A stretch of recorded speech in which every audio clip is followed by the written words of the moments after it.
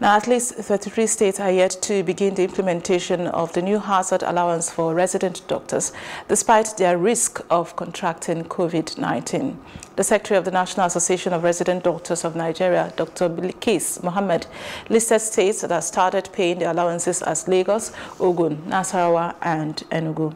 But there was confusion over the payment of the hazard allowance in Ogun State.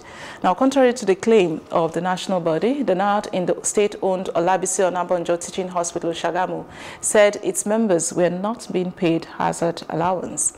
But the Enugu State branch of the association confirmed that its members had started receiving the allowance.